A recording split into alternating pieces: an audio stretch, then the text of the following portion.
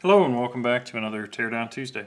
Today we're taking a look at a unique gas valve called a SIT valve that started showing up a couple of years ago, 10, 12, 15 years ago.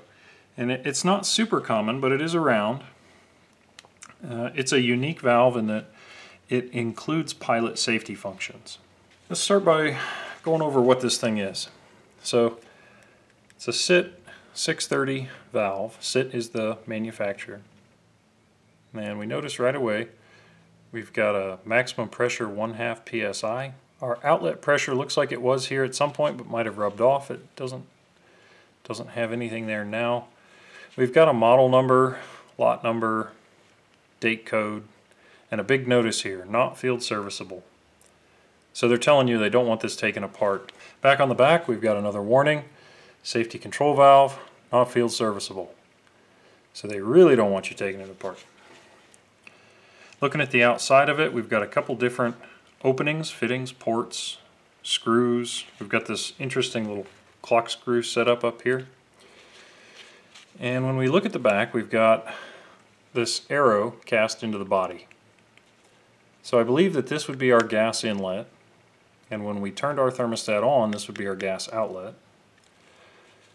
I think our thermocouple would connect here, and this is probably our pilot gas connection. On this side of the valve we've got a couple different hex key screws. So these look like we could switch to use different ports at different angles, but I'm not sure what this one is. We've also got a screw up here, and I believe that that is like an orifice bleed screw, but I'm not 100% sure. We'll have to open that up and take a look. On the side over here, so where our pilot gas connected back here, if we follow that all the way up, we've got a screw on top, and we can probably assume that this is our pilot gas adjustment here. So this should be an interesting one. The valve was sent in by a field tech. Thanks for getting that sent in to me, I appreciate it. And this is a used valve, so I'm not sure what failed on it. We'll have to take a look as we go here. There are a couple of other screws here. There's some small adjustment screws down here. I'm not sure what these do yet, but we'll find out here shortly. These may be like bypass screws. We'll just have to see. To begin, when we look at how this thing is put together, we know that we've got a cap tube and bulb over here. So there's going to be some kind of bellows up under our mounting plate here. But our entire mounting plate is held in with security Torx.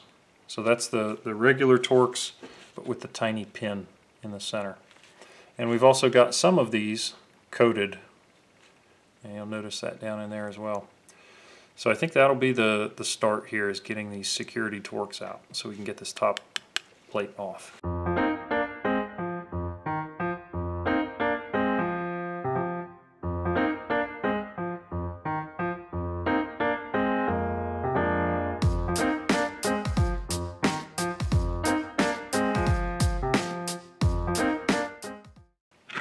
Alright, so we got the knob off, and this would be the knob that the user would interact with, would turn. And the knob was spring loaded.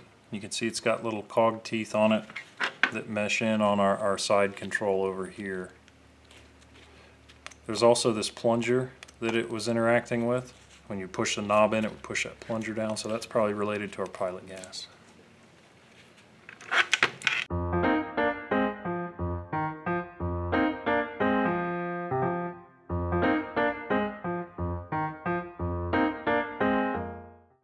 Alright, so our knob came off here. We got all our Torx fasteners out, and you can see there's 3 different points that this knob interacted with. The first one is just a solid shaft, and this is what was threaded into with the fastener to hold the knob down. The second one is off to the side here, the little plunger. We can pretty safely assume that that's for the pilot based on the alignment here. And then the last one is this little clock screw assembly here. Little cog gearing system that looks like it actually moves in and out as we increase and decrease. And you can hear it doing the snap action. So I'll be really curious to see what we find in that.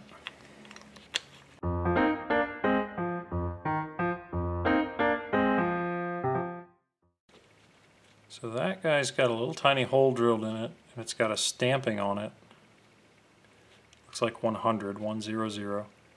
Not entirely sure how that relates to the rest of the gas system yet, but we'll get into it. We'll figure it out.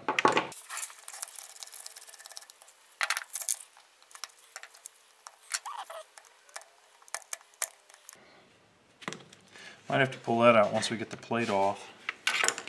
So this top plate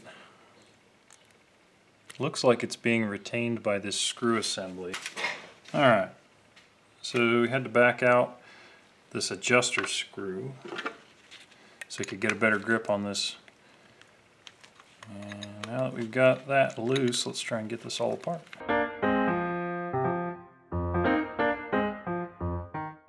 Interesting. Not sure what we're looking at here yet. Looks like a plunger system with some grease on it that would go into... Oh, that's the bellows. I see what that is. Okay. Let's try and get this plate off now.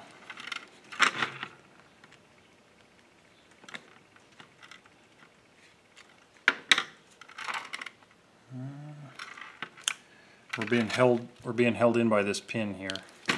Alright, got the pin loose. That's just more of a stud, a retaining stud. And there's our top plate and our gasket.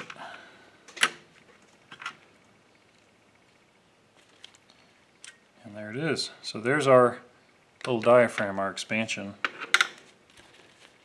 It's a different design than what you normally see. I don't know that I've seen one quite like that before, but it's very clearly like a little bellows. You can see the little folds.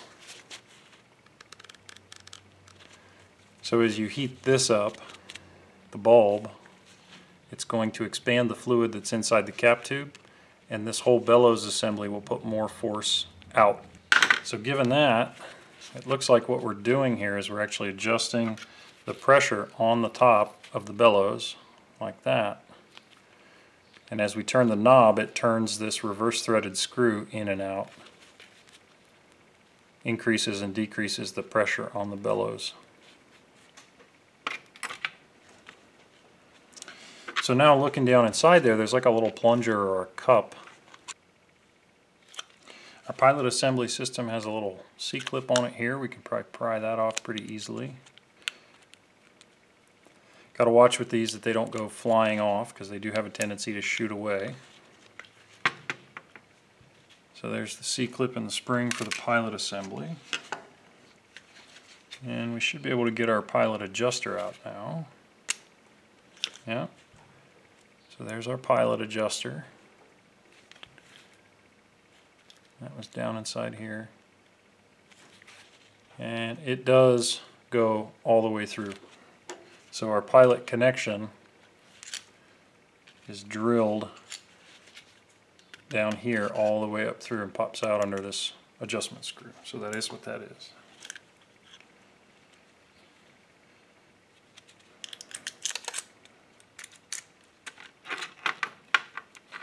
Here we had like a little sealing surface, I guess. I'm not sure. Almost like a little rubber isolator. There's a lot of mechanisms still down inside this part of the valve that I don't see an easy way to get to yet. But I think we can pull more of this pilot assembly apart. So let's do that. Alright, so I got that broke loose in the vise.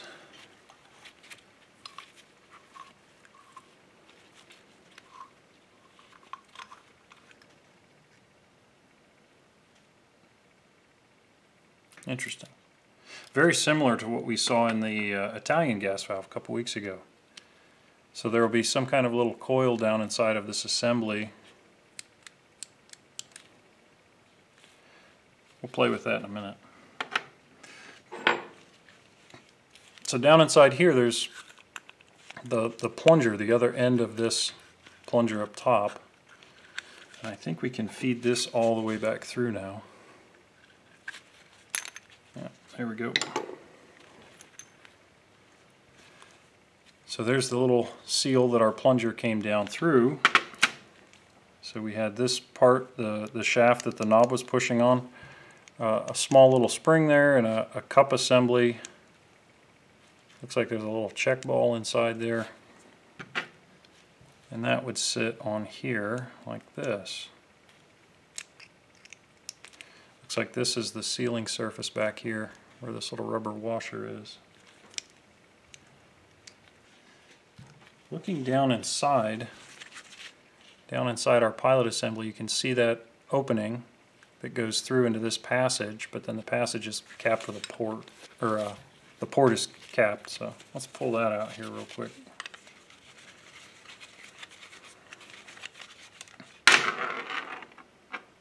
Yeah. Nice cap, got a nice little O-ring on it. So you look down inside there, now you can see all the way through into our pilot assembly bore here. And then it looks like the gas path coming out maybe goes through this opening here and feeds into these side passages. There's something still down inside here. Let's go in that direction next and see what's hiding in there.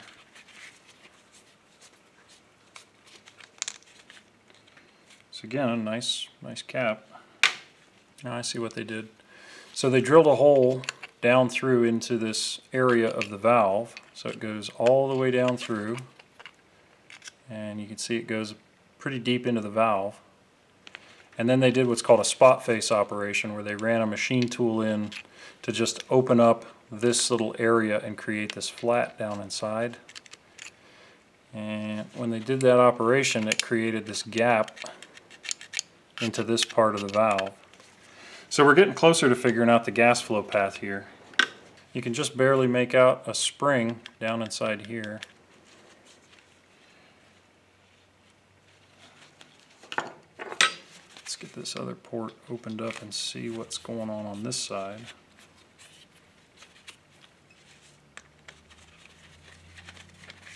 There is some kind of little shoe or valve component down inside there still.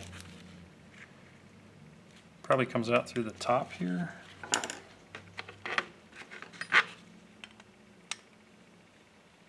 Oh, geez.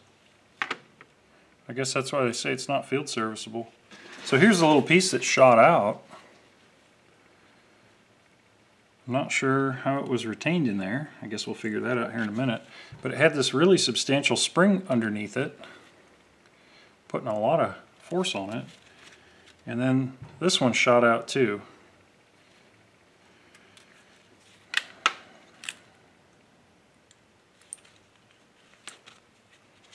A little spool.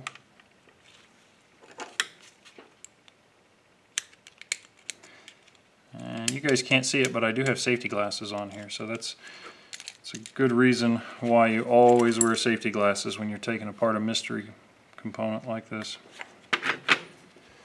This is a really different little assembly. There's a very small set of fingers down inside here, like spring steel. And then our little plunger assembly is loose in there. So it looked like that went like that.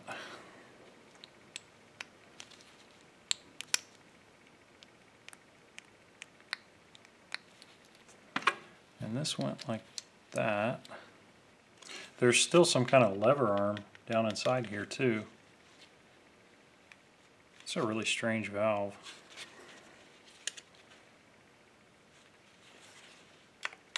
So when we look down in here, there's this little piston, and this piston pushed down onto this linkage arm, which is spring loaded down inside here, and then this little linkage arm like rocks back and forth.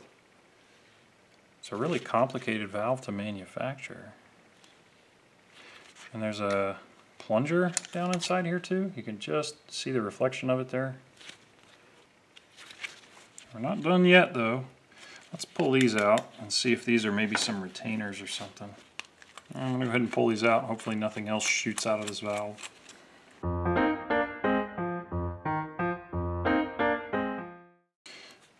those are not coming all the way out. It's almost like they peened over the end here to prevent them from being removed. Can always cut that, but I don't want to cut it just yet. I'm trying to figure out what we got going on here. Alright, I think I see what's going on here. I am guessing they have a retainer system set up so this little lever arm inside here holds this plunger.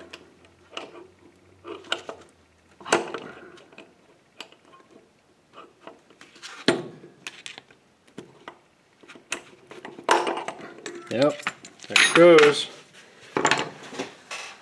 What a strange valve. So we've got a very finely machined little retainer. Looks like it's also chrome plated. Very shiny. Drops down through this little spring bucket. Spring sits like that. And I bet when we pull this little lever out, it'll be forked to go around the side of that.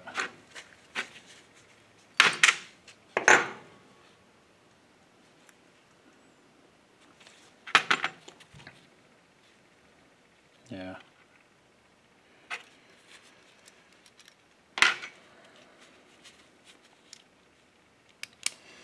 So there's how it was set up. And that style of retainer makes it really hard for it to come apart because we've got a stepped pin, 2 different diameters on it. And when we get to the small diameter, we can slide the lock down, but once we get onto the slightly larger diameter, the lever's stuck. There's the other end of our spring retainer, and then all the way down inside there is another little shaft seal.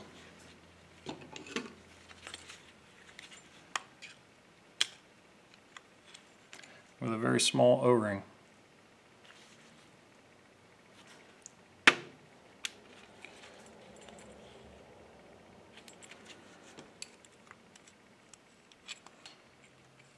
So there's a seal that went underneath our spring plunger here, our trick plunger. Oh. So there's our inlet screen for our incoming gas. There's still a couple more things hidden down inside this valve. It hasn't given up all its secrets yet.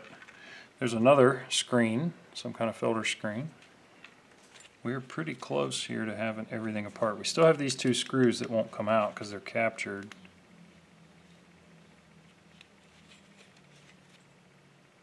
But if you look straight down through, let's see if I can catch it on the camera, you can actually see where those would be going, like a little flow path.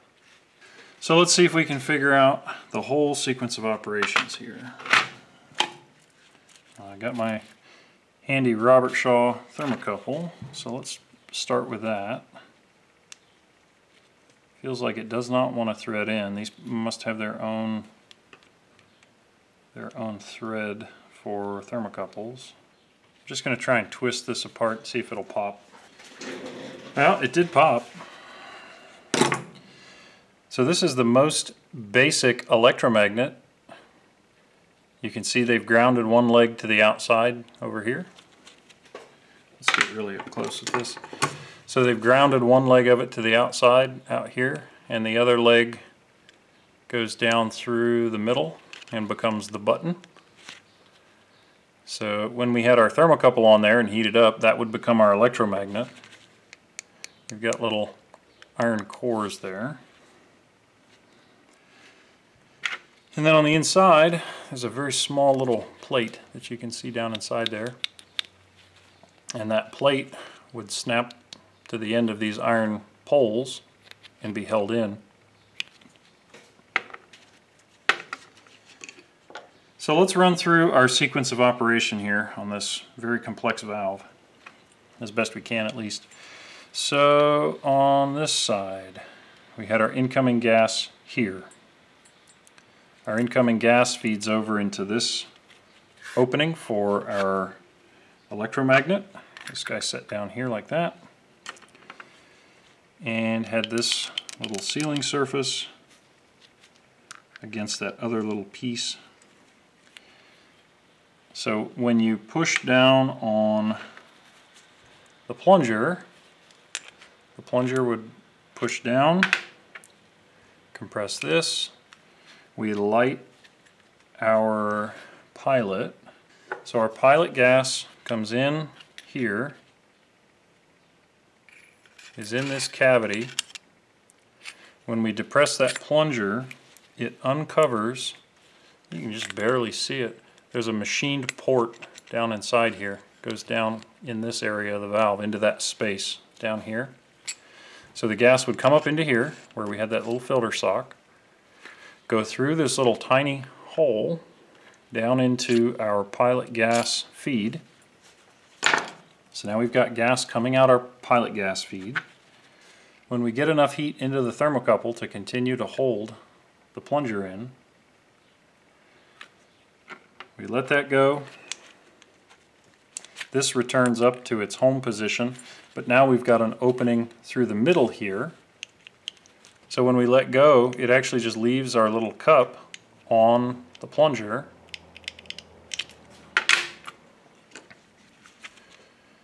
So then we're able to continue that gas flow into the upper part of the valve here. There's another port drilled sideways here. So now that we have gas into this upper part of the valve, it's traveling through this opening here into this space, and it's just sitting until our thermostat system opens and allows it to flow back out this side. So remember, our spring-loaded thermostat plunger set over here. So when that opens, it allows gas to flow out there to the burner. Now let's take a closer look at this. This was the thermostat assembly. So we had a really strong spring. Excuse me, it's that one there. So we had a strong spring. And we had this entire assembly under tension.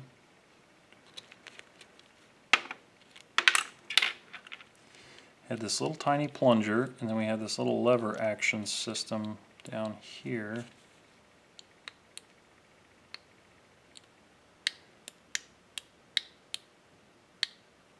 Well, that just barely opens when it calls.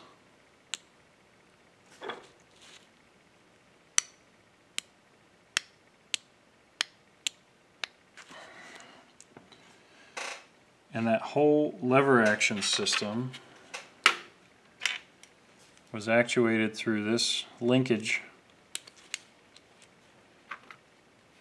And we had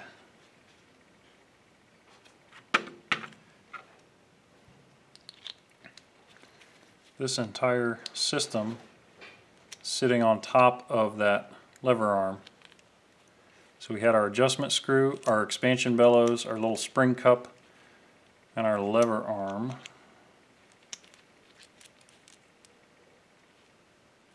This thing is really complicated for just what it needs to do. So then when we wanted to adjust our heat setting, we were adjusting this little screw to increase the tension on our expansion, our bellows, which put more pressure into our linkage system, our little lever arm, which then translated to our little snap disc over here to open up when we call for heat. We were trying to figure out at the beginning what this screw with 100 on it was, and when we look at it now, the way it threads together in this assembly, it looks like it creates a flow restriction when it's installed. So it bottoms out onto this part of the valve and limits flow. So there's gas around the outside of this, and our burner connection is actually that going down the bottom of this. So it's regulating continuous gas flow into this part of the valve when the valve is closed. So when our little plunger assembly is shut, it's still bleeding a little bit of gas down in there. You can compare this to the video where we did the teardown on the Italian valve. And the Italian valve did the same thing, but in a much simpler layout.